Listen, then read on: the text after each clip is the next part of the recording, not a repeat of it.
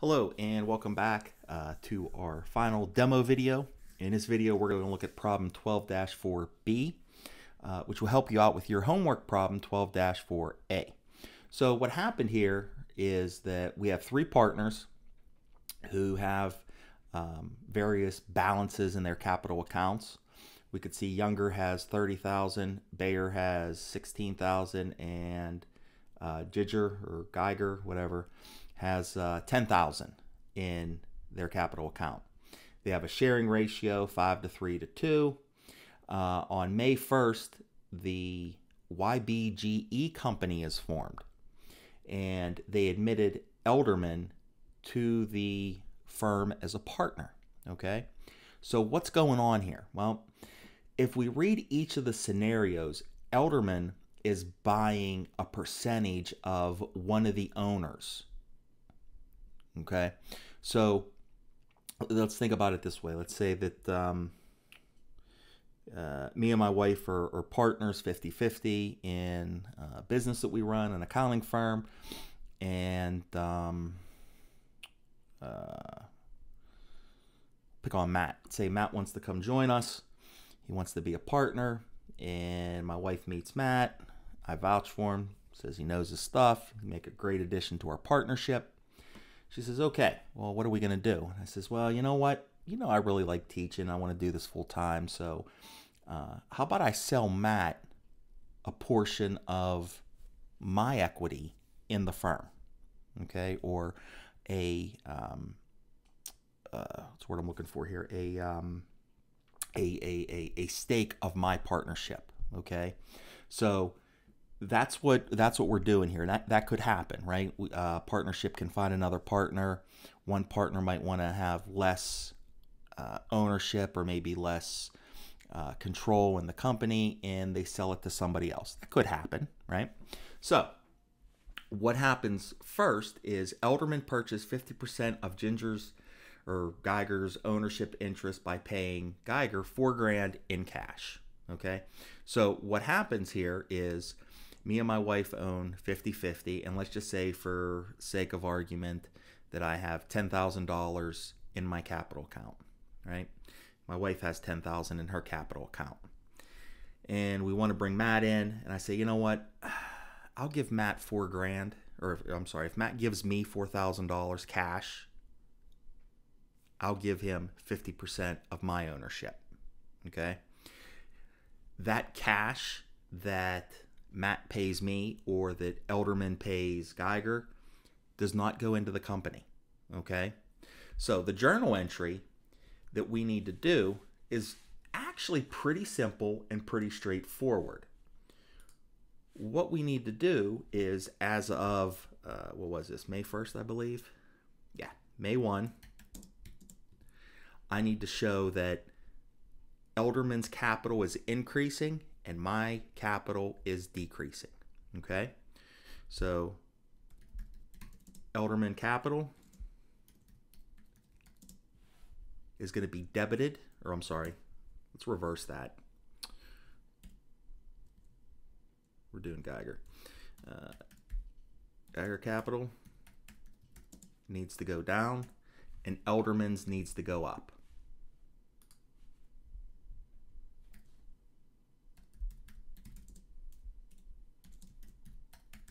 Right? So how much is he buying it for? Well, it doesn't matter, right? It doesn't matter that cash that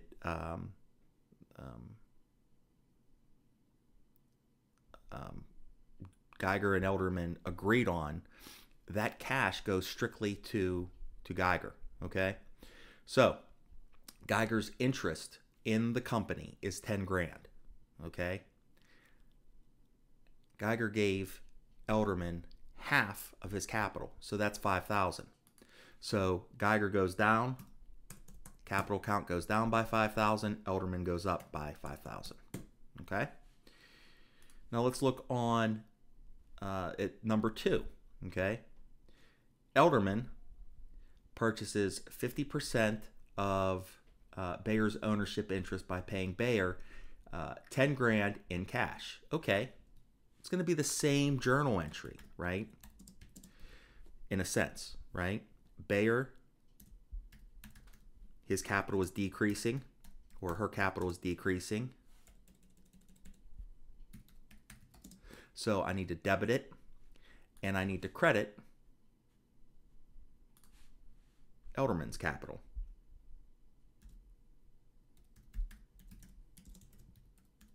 Okay, for how much? Well,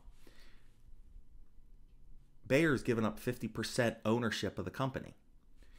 Bayer's original capital account had a value of $16,000.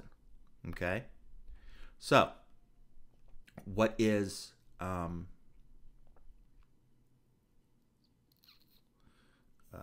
what's the dollar amount here? Well, it's half of Bayer's capital account, 16,000, right? Half of 16,000 is 8,000. So we're going to decrease Bayer's capital account by 8,000. We're going to increase Elderman. Oh, sorry about that.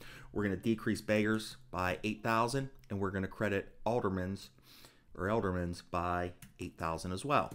Okay. Now the third one still happens on May 1st. Elderman invests 29 grand cash in a partnership for a 40% interest that includes a bonus to the new partners. Okay? So, what we need to show is that cash is going into the company here, right? Because what's the difference between the first two and the third one? Well, the first two owners got together, and the owner said, you give me personal cash, I'll give you X amount of a percentage of my capital. Okay? That's what happened in 1 and 2. 3 saying, nope, Elderman's investing $29 grand cash in the partnership. He's getting 40% ownership interest in that company, and then there's going to be a bonus to the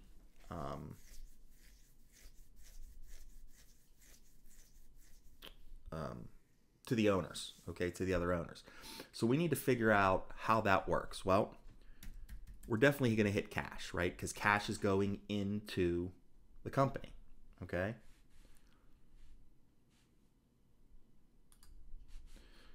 All the owners' capital are going to be affected by this, right? Because they're getting a bonus, okay?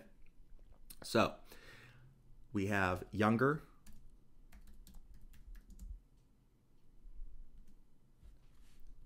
we have Bayer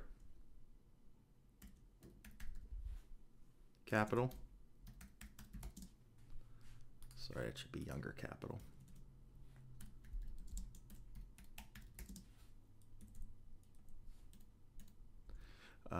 Who else do we have here? Geiger.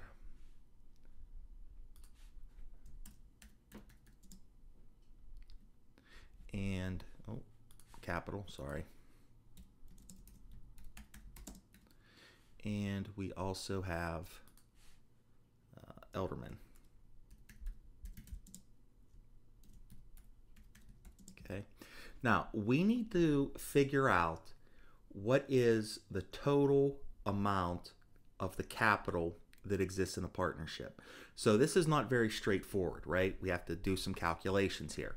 We know that the cash going in is $29,000. We know that. Okay, that's easy.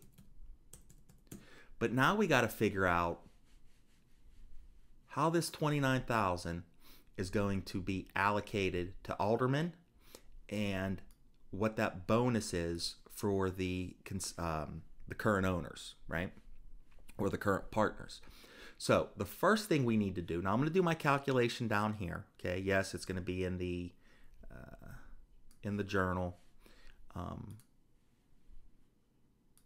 So debits and credits don't matter right here because I'm just doing my calculation. And put another one in there just to make sure I have enough room.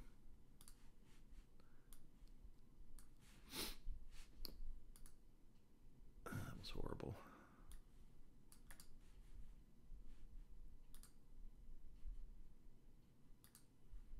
Okay, perfect. All right, so first thing we're going to do is we're going to figure out, or attempt to figure out, what is the total capital of existing partners. Okay, so that's easy. Total capital,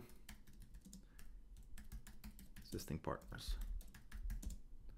Well, let's think about this. Young has 30, Bayer has 29, Ginger has 10. Okay, so equals 30,000 plus 16,000 plus 10,000. Okay, there's a total of $56,000. Right now, we have the investment that Elderman made.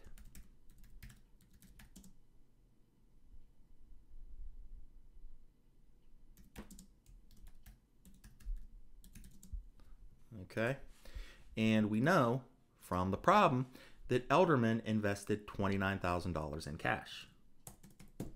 Okay, so that gives us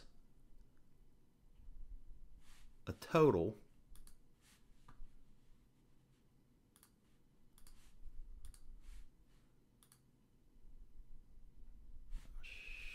sorry about that, gives us a total of $85,000. Okay, so now we need to figure out, and bear with me here, actually let's just do this. Okay, so this 85,000 is total capital of the new partnership.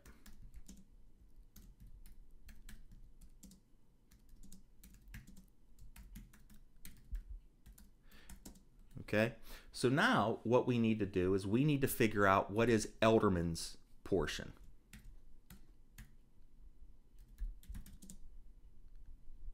Or Elderman's capital account, or his capital credit. What's it going to be? Well, that's easy for us to figure out because we know how much he put in, right? He put in $29,000. There originally was $56,000 of capital. So the total capital in this new partnership is $85,000. So I'm going to take $85,000 and I'm going to multiply that by his percentage, or her percentage, which is 40% of the company, or 40% interest in the company. So I'm going to multiply that by 40%.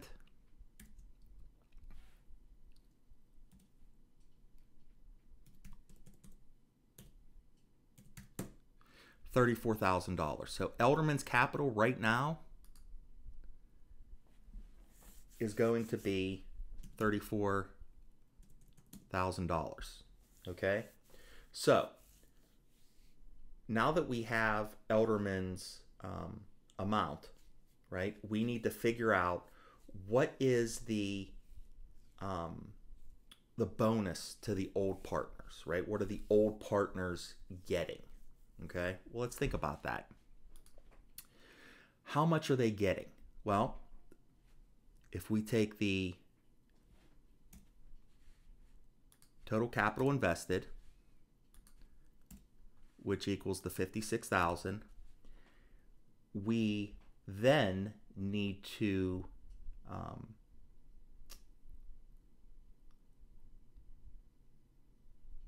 or actually, I apologize. We take the investment by new partner, which we know is $29,000. Okay, we then need to figure out what's Terrell's capital credit, right? We already figured, or I'm sorry, why am I saying Terrell? I keep looking at problem A. Problem B, what we're working on, we have Elderman. This is the person that is entering the partnership. We need to take into account how much we credited Elderman's capital. So I'll say Elderman capital credit, which we said was $34,000. If we subtract the two,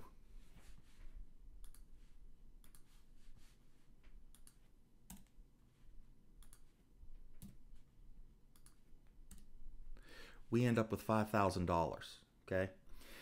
Guess what? This is the bonus that everybody's getting. Okay?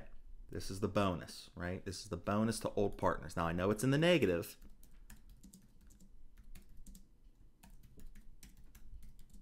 Okay? That's okay, right?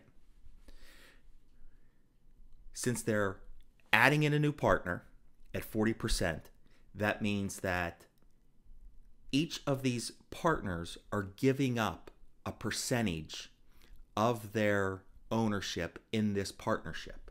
Okay? So let's figure out how we do this, right? Younger. We know Younger has 50%, 5, 3, and 2. Okay, so we're going to take that negative $5,000 and then we're going to multiply it by 5/10.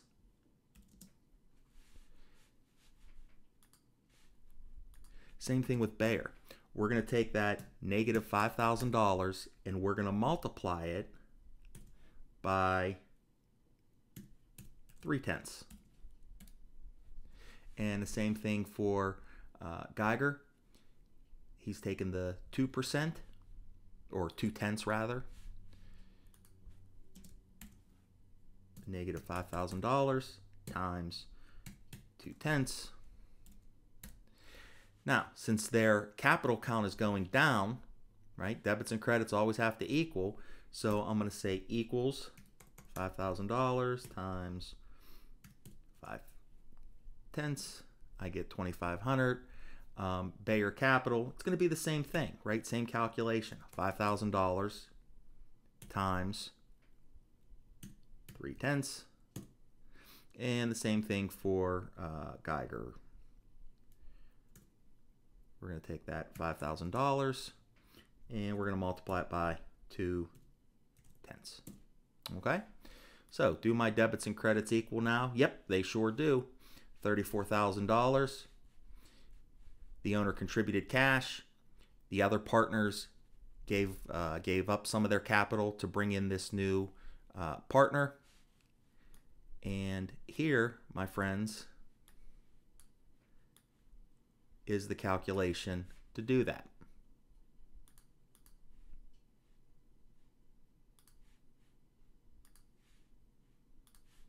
Okay, there's the calculation. Now, let's look at number 4. I'm going to scroll down a little bit to number 4. Number 4, what happens? Well, Elderman invests 24 grand in the partnership for 20% ownership interest, and bonuses are given to the old partners. Okay, cool, we can do that. That's 4A. 4B says buyer's capital balance is 25 grand after admitting Elderman to the partnership by investment. If Bayer's ownership interest is 25% of total partnership capital, what were 1, Elderman's cash investment, and 2, the total bonus to the old partners. So we can do this, right? Part B is identical for the most part of what we're going to do in number 4, or 4A. Okay, so first thing we need to do is to figure out what the cash is that Elderman contributes, how that impacts the new total capital, and then figure out what the new partner's capital should be, and then finally what the bonuses should be. Okay, super easy, right? Might not seem like it, but I promise you it is. I'm going to copy and paste this.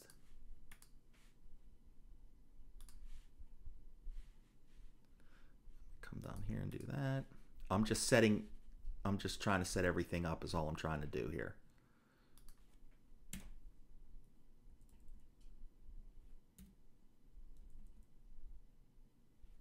Okay.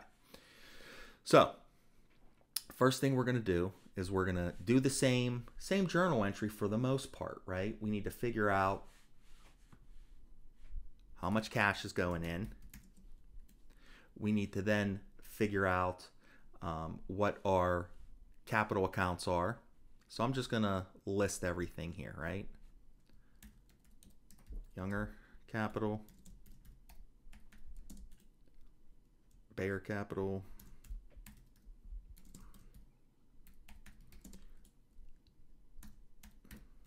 Ranger Capital, and Elderman Capital.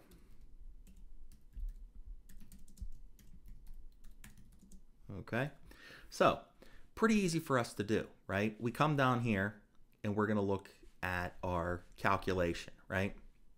So we know that the total capital account existing is $56,000. That did not change. Elderman's investment did change. We're now giving 24 grand. Okay, that gives us a total of $80,000. Now, we need to figure out what is Elderman's capital account, meaning he's given $24,000 into the partnership. What fraction of capital goes into his capital account, or what fraction of capital or ownership stake does he have in the partnership? So we're going to take the entire total capital of the new partnership, which is 80 grand, and we're going to multiply it by $20,000. Okay, so if we do that,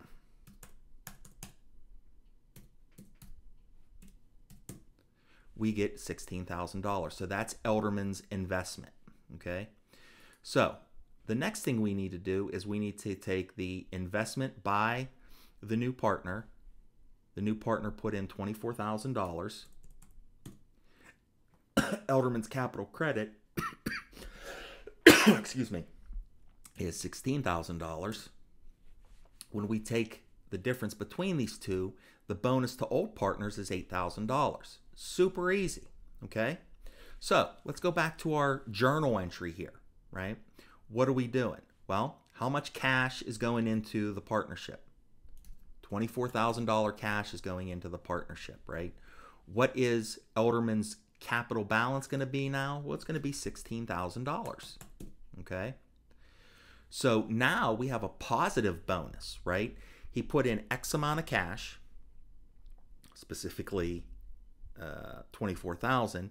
That 24,000 earned him 20% interest in the company, or 20% interest in this new partnership, which is $16,000. The difference between the two, that 8,000, that's how we that's the bonus to the old partners. So the old partners' interest, or their interest in the partnership, increases. Okay, so to figure that out, I'm going to do the same thing. I'm going to take this time 8,000 times 0.5. For Bayer, I'm going to take 8,000 times, what is it, 3/10? Yeah, times 3/10.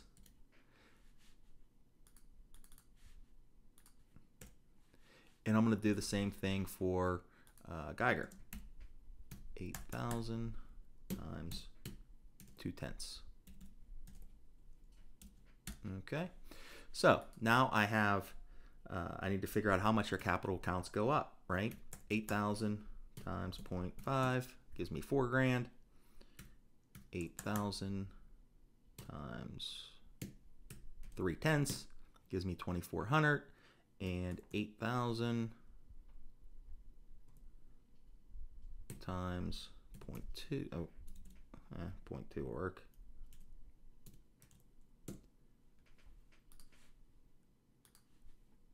Equals, okay. So now if I add all these up, my credits equal my debits, okay? So I need to make sure that this is in proper form. I'm just going to indent all my credits, and there we go, okay?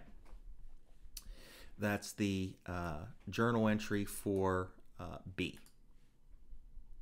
Or I'm sorry, for number 4, okay? The next thing we need to do is we need to look at Part B.